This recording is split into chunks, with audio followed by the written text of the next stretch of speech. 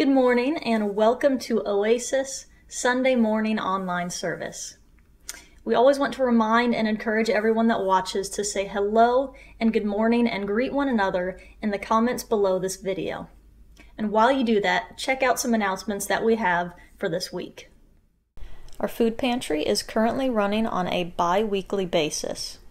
Our next food share will be October 3rd, and it will be from 10:30 a.m. to 11:45 a.m.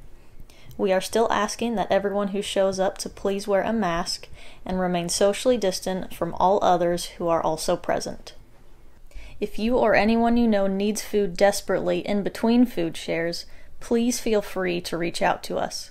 We often have an overabundance from each share and tend to store it at the church, and we want to be able to help our community in any way that we can when they need it. You can reach us through message on Facebook, or you can email or call our church office, and all of that info can be found here on our Facebook page or our website. For our members who financially contribute to the church, there is 2 digital options for you to be able to continue to give during this time. If you go to our website and click on the Give tab, you will see both digital options there. You can give online or give by text. Those will further explain how to do that on both pages of the website. You'll also see a third option for giving, and that is to give by mail. You can address a check to Oasis at Conway Gardens and send it to us through the mail. You can find our address on our website under the Give tab. We do want to thank every person that contributes to the church. We know this is a hard time to give, and we are grateful and appreciative of every dollar that you contribute. Contributing to the church means we are able to keep our doors open and continue serving our community. We are adding a prayer service to our Facebook page on Thursday evenings at 6 p.m. This is just a time for us to pray over the needs of our members, our community, our nation, and our world. If you have any requests you would like prayed over in the video, you can comment them in this video comments or send us a private message through Facebook. We hope you'll join us for a quick time of prayer this Thursday at 6 p.m. We never want to push a political or government agenda here at Oasis, but today we do want to say a brief reminder to fill out the 2020 census. We believe it's important because it affects the neighborhoods and the communities that we care about and that we are a part of. The deadline has been extended to October 31st for this year, and you can fill it out at my2020census.gov. Don't forget to stay connected with us through social media. You can see regular updates on our Facebook page, Oasis at Conway Gardens. You can see our live videos on Sunday mornings through Facebook and through our YouTube channel. And you can see all of the past sermons in our online service playlist on all 3 of our social media accounts, our Facebook page, our website, and our YouTube channel. Thank you again for joining us this week for our message. We hope you enjoy the message and the time of music, and we hope to see you here again next week. Good morning, Oasis. This morning we're going to sing I Saw the Light, fun song, and then we're going to go into a song of deliverance. I'm no longer a slave to fear.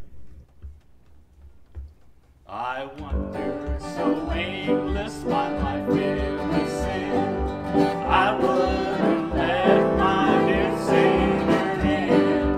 Then Jesus came like a stranger in the night. Praise the Lord, I saw the light. I saw the light, I saw the light. No more in darkness, no more in night. Now I'm so happy, no sorrow inside. Praise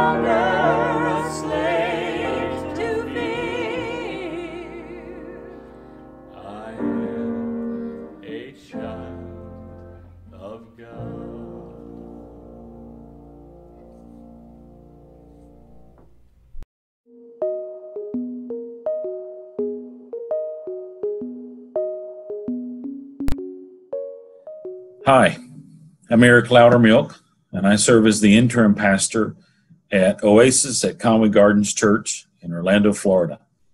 Welcome to our service this September 27th morning, 2020. I saw the most beautiful image this week that I've seen in a long time. And man, did it really stir me. You see, Dave Donaldson passed away. Dave was a member of our church.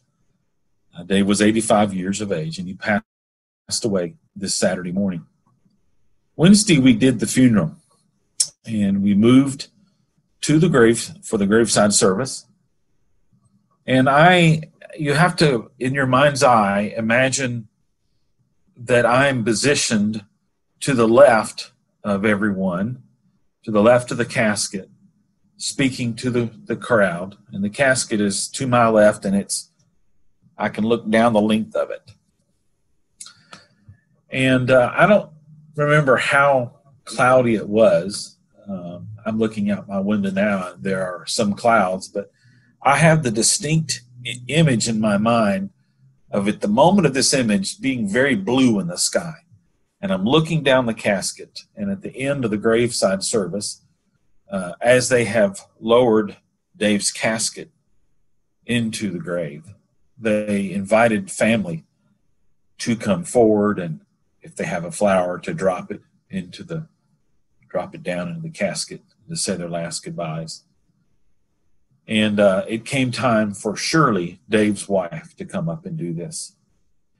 And Shirley was vocal at this time, calling out Dave's name. She's not, as you might think, out of control. Not that I would be judgmental of that, but I'm trying to give you a picture of the sweetness of the moment, of her saying, "Goodbye, Dave, goodbye." And she comes up to the casket, and she's been crying, and she has the most beautiful, large, perfectly formed rose. And from my angle to the side, looking down and seeing her leaning over the casket, the rose was just, it stood out, crisp red.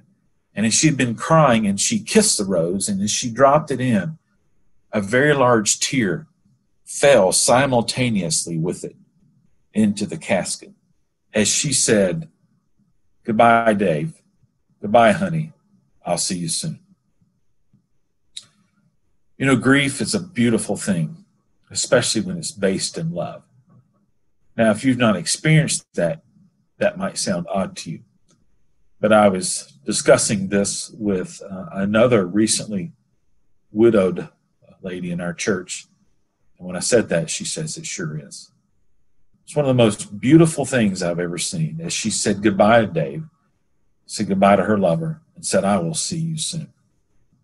Today's service is dedicated to Dave Donaldson. We're putting an image up right now of Dave in his Air Force uniform. Dave was a man who heeded the call of God's love and God's grief in sending his son to die for Dave. And we're going to talk today about how the Corinthian church was being reminded of that love by the Apostle Paul. Let's get started.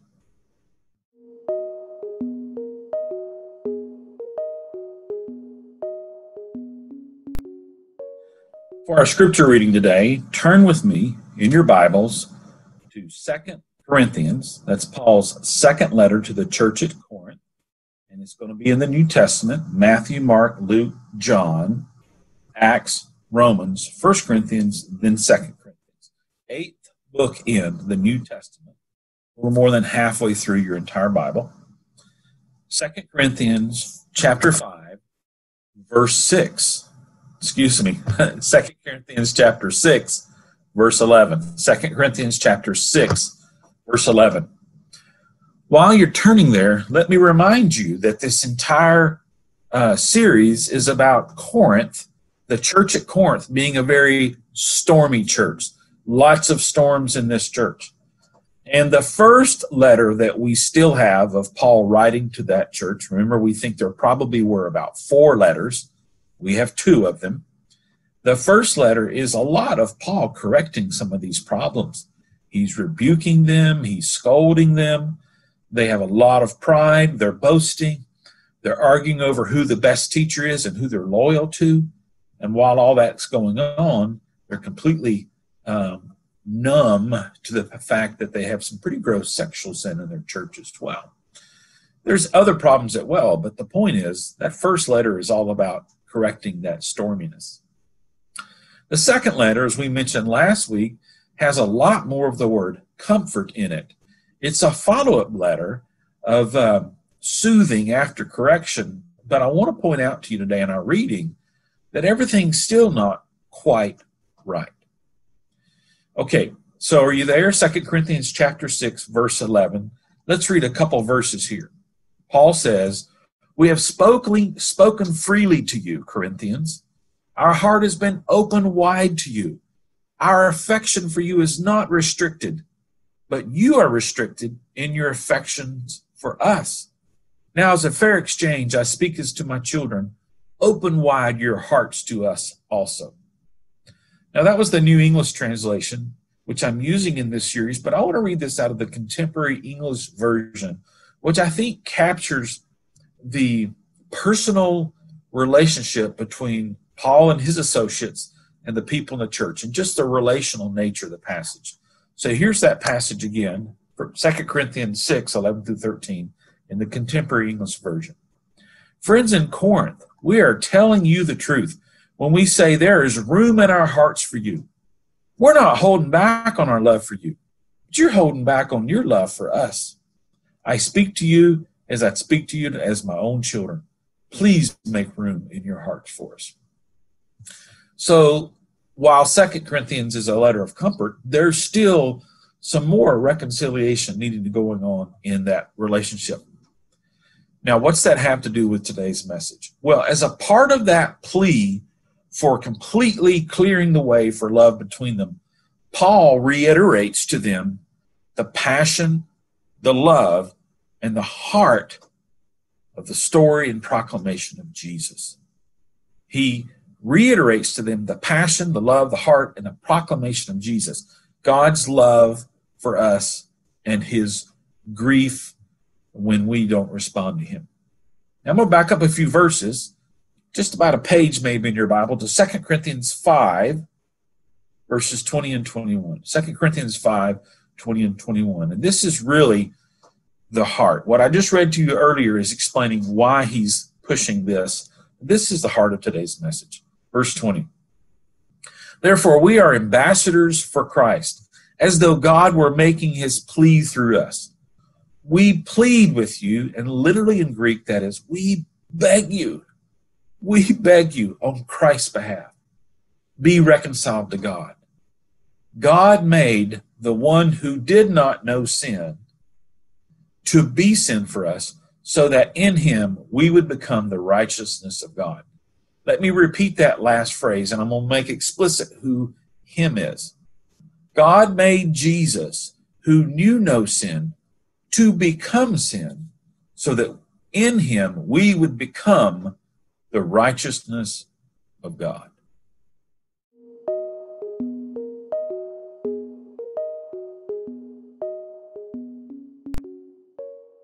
I want to return to that image of Shirley's large, perfectly formed red rose and a large crystal clear drop of tear set against the blue crystal sky.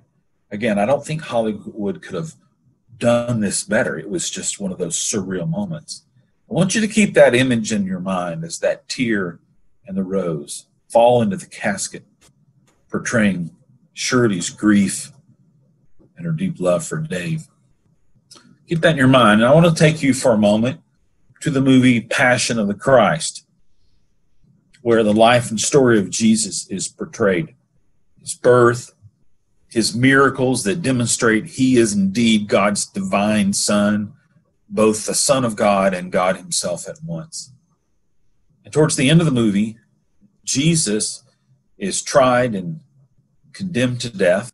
While the authorities don't realize this, in the grand scheme of God's world, Jesus is taking on the sins of all of humanity, all those terrible mistakes humanity has made, and bearing that sin. He's becoming sin, as Paul just told us on the cross.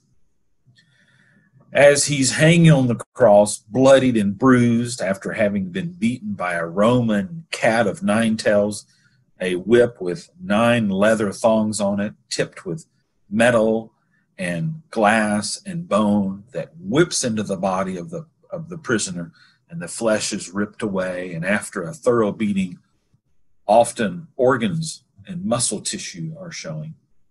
Picture Jesus hanging on the cross, and the camera angle changes to pointing downward from the sky. You're like looking down from heaven. And you can see the soldiers on the ground moving around, and it's sort of bluish white because of the sand and the sky reflecting. And then suddenly, slowly, what you're looking through begins to waver, as if you're looking through water. And then you see that it's a tear, that you're looking through someone's eye, and the tear drops to the earth and falls on Jesus' body or next to his bloodied body. You see, the movie makers are portraying the grief and the love that God has. The grief over the separation God feels between himself and his divine Son, and I think the separation God feels over the separation of us from him. But yet the irony is all of this is an effort to reconnect God and mankind. So while Shirley's image was representing the grief and the despair of separation. God's is not only a separation, but in an act to reconnect us to himself. The writer John tells us in his story of Jesus, God loved the world so much that he gave his son, his only son, so that whoever puts their trust in him, in his life and his forgiveness, won't perish but have everlasting life. It was out of love and grief over this broken relationship. Now, what do I mean about grief over this continued broken relationship? Well, we don't have time to go too deep in it today, but I want to give you a quick summary of that from the Old Testament, the first half of the Bible, or as Jews call it, the Hebrew Bible. Some of these stories you may know. Initially, God puts man and Adam and Eve in the garden. I started to say man and his woman, but I meant to say man and woman. But anyhow, Adam and Eve are in the garden, and they have all these choices, and there's one choice they shouldn't make, and they make it. And God does drive them from the garden, but look, he comes back to Adam and Eve, and he makes them clothing. I want you to think of humanity as an infant, overall humanity as an infant, and humanity messes up. I often tell my students this is like a baby pooping in a sandbox or pooping in their diaper. Well, that's okay when humanity's that young, and God comes in and makes new garments for them. But then later, one of the other stories you may know, Noah, God starts over with humanity, says Noah's the one righteous man and one righteous family. But if you looked at what happened after Noah gets off the boat, after the great flood, Noah plants a vineyard, has a little too much to drink, and one of his sons commits a sexual sin with him. You see, humanity's a little older and is in a larger garden now, or a larger sandbox. He's old enough to know better, and even though God's taught him, he's pooped in the sandbox again. A little later in the Old Testament, God makes another promise, a covenant, with a man named Abraham. And this one is specifically to bless the rest of the earth. All the families in the earth will be blessed through you. And as a part of that, God says, I'll bless those who bless you. I'll curse those who curse you. I've got your back. I'll even give you this land. Have you ever noticed what Abraham does? He leaves the land. He doesn't trust God. He lies to another man and puts his wife in the arms of another man. Cowardice and deception. In fact, Abraham does this twice. And in between that time, he sleeps with another woman because he doesn't believe God at first to provide him a child through his wife. So humanity is now like 15 or 16 in the grand scheme of things, and humanity's still making a mess in the garden, making a mess in the sandbox. Does God wipe his hands of humanity and walk away? No, God so loved the world that he continues to come back to humanity. God could have given up then, but he doesn't. Hundreds of years later, God makes another promise, another covenant with a man named Moses and a nation he's picked to tell his story. And he gives this nation 10 major rules. And actually, if you read closely, there's 613 other rules as to how to keep those. Those 10 rules are the 10 commandments, and the 613 are the Jewish laws in the Old Testament or the Hebrew Bible to keep them. And Moses' people, Israel, they say, yes, sir, we'll keep this deal, this promise. And God says, if you do, I'll be your God and you'll be my people. But they don't keep the rules. In fact, as soon as Moses comes down from the mountain with these stone tablets, with these rules, they're already forsaking God and worshiping images made from gold. Fast forward, God makes another promise. Yes, God doesn't completely turn away from humanity or the nation of Israel. He comes and makes another promise, a covenant, through a very important king named David. And it says, David, if you'll keep my promises and you'll do as I've said, I'll keep your family on the throne, and through you, I'll continue to redeem humanity. And even David, who's supposed to be a man after God's own heart, commits premeditated murder, premeditated adultery. And after him, the kingdom just spirals out of control, splits in two. His son Solomon worships hundreds of idols. His son, Solomon's son, rebels. The kingdom splits in half. Both sides of the kingdom fall into such deep sin and wrongdoing that they're conquered by other nations. 70 years later, God brings them out of these conquering times, or brings some of them out, and they reaffirm that covenant, the covenants that had happened, especially with Moses, and they say, hey, we'll obey the rules again. And they don't. They don't. So by the end of the story, you see how many times God could have walked away from humanity. God could have walked away from humanity making a mess in the sandbox. But now humanity's old. God's been working with them all this time. That's what the Old Testament story is. That's what the Hebrew Bible story is. So then we get to the New Testament and we get the new promise, the new covenant. Jesus says, this is the new covenant in my blood. And what's that covenant? John 3:16. For God so loved the world that he gave his only Son, that whosoever believes in him will not perish, but have everlasting life. And ever since Wednesday at Dave's funeral, I've just had these two images on my mind and this comparison on my mind between Shirley's love and grief for Dave, portrayed in that rose and that tear dropping against a clear blue sky into the casket, and the scene in Passion of the Christ and God's tear falling to earth and landing on the bloodied body of Jesus. You see, he loved us so much that he was willing to encounter deep grief for us. He sent his son Jesus, who was God himself, to die. He loved us so much, he was willing to bear the grief of that separation with Jesus, to fix the grieving separation he feels with us in order to reconnect us to him. Why would God do that? Because he loves us so much. Just like Shirley's love for Dave over 67 years, God's love and grief is still so strong. And he's been pursuing us for so long. And it's breaking his heart that you won't open your heart wide open to him.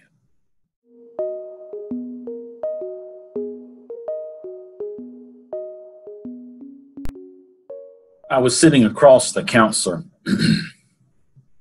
licensed clinical counselor. I'd been seeing her for a few months. I'd gone through a pretty severe bout of depression. I don't know how to rate it, but my wife Patty thought I was suicidal. I wept 2 or 3 times a week. I just finished 11 and a half years of doctoral study, burning the candle at both ends. And my counselor said to me, I think it's about time, Eric, for you to repent for trusting in your own righteousness. I think it's about time that you ask God's forgiveness for trusting in your own self and your own supposed good works for achieving peace with God. The Mayo Clinic defines cortisol depletion as the long-term activation of the stress response system and the overexposure to cortisol and other stress hormones that follow, which can disrupt almost all of your body's processes. I was in a later stage of cortisol depletion in my body. I had burnt the candle at both ends to finish my doctoral studies, keeping down a full-time job while also putting 20, mostly 30 hours a week in the library studying while also trying to keep my family intact. And it had taken a toll. You see, in order to finish my degree, my life had become a little bit like these bookshelves in the background. Except instead of one long shelf, I want you to imagine many little bitty shelves, little cubby holes. And I had to order my life by putting each little piece of my life in its cubby hole box.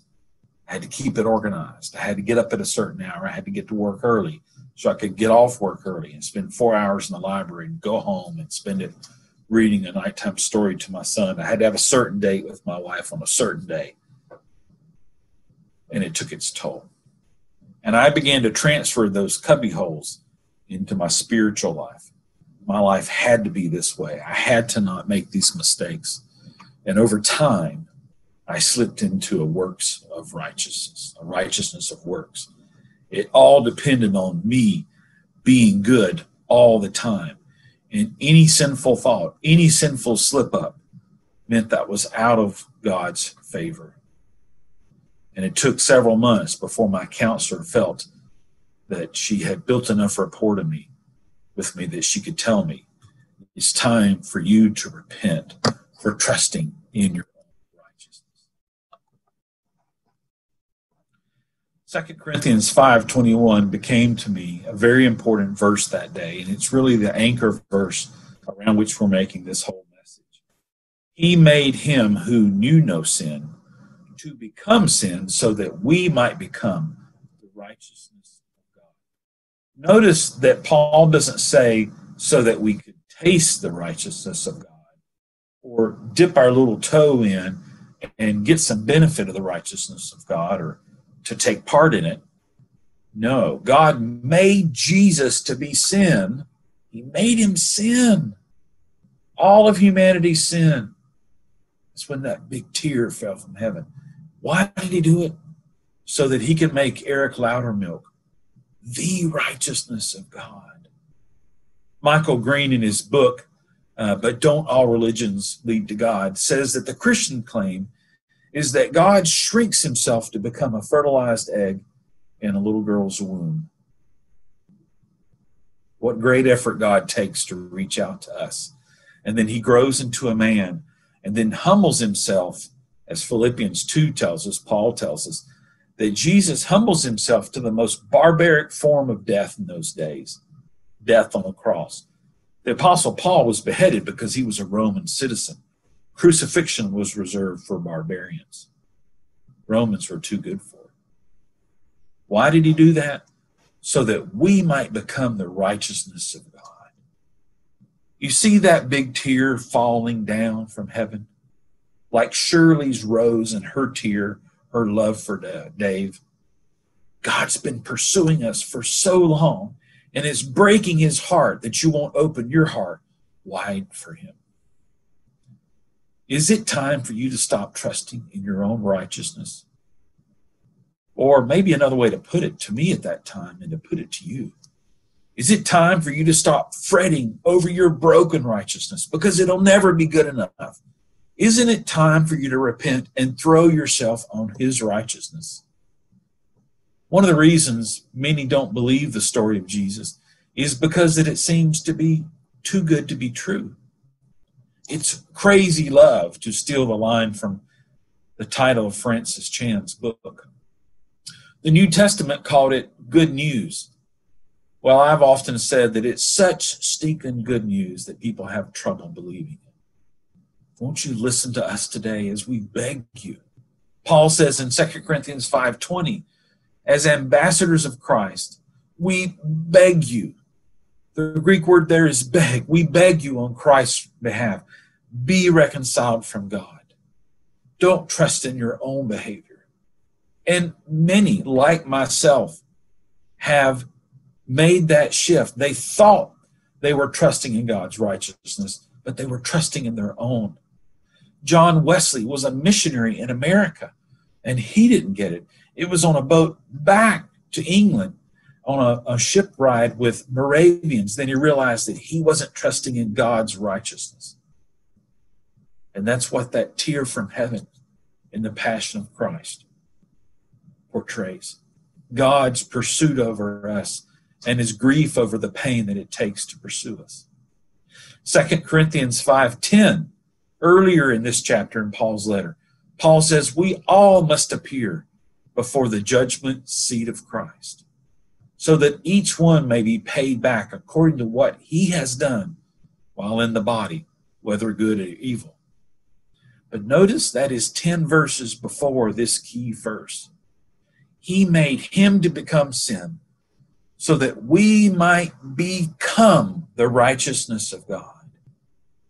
If you surrender your life today, the deeds that will be displayed when you get to heaven and sit in front of the judgment seat of Christ, when you are lowered into the casket, as our dear brother Dave was, the deeds that will be evaluated before God will be the blood of Christ, not the deeds that you've done on earth. Later on in the next chapter, Paul says that today is the day of salvation. Now is the right time. Billy Graham was so famous for saying that in his sermons. This Sunday morning is the time for you to finally give up, to finally quit saying, I've got to have my way, and realize that the only way to peace with God is to finally give up, to give up your will, and accept his forgiveness for you today. Let's pray. Father, we come before you right now, and I'm going to repeat this prayer, and I ask those at home who are making this decision or recommitting themselves to this grace as I was, to pray after me. Father, I know that I am not good enough in myself. The Bible calls me a sinner. And yet the Bible tells me that you became flesh in the form of your Son, and you died and became my sin so that I could have peace with you. I accept that forgiveness today. Come into my life. Come into my life so that when I am laid in a casket, in my body and in my spirit, I come face to face with you. You will see the blood of Jesus, your love shed for me. I ask you to come into my life today and make me a new creation. And I will do my best to grow and to learn and to follow you, but trusting in your righteousness, not my own. In Jesus' name we pray.